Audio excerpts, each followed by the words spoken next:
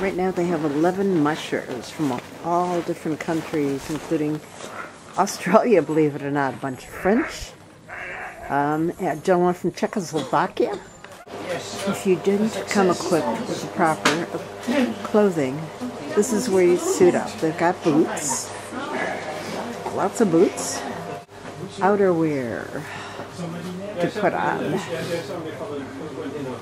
Those dogs are so cute, and they were so excited. Good for them. That was truly one of the great experiences of our lives. It was such fun. I'm still laughing about it.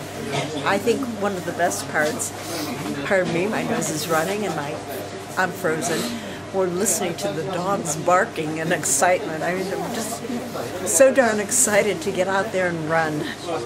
This was a lavabo that we were in, a typical Sami house where we were staying warm around the fire. We actually ran.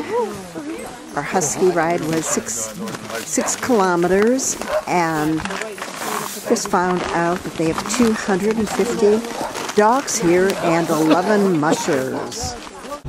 Here's the main section of Tromso, which we will not get to see at all or investigate, since the ship leaves at 6:30, and it's, I think, after 6 already.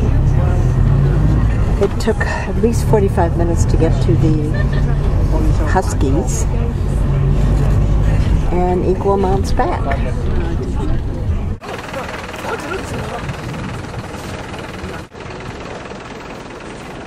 Oh, how pretty. Oh. I'm coming. That is the Arctic Cathedral of Tromso out there. For those people that are taking the 12-day voyage, they hit Tromso on the way back down again, going south. And there is a midnight concert that's got to be fabulous. They're supposed to have wonderful acoustics, beautiful music.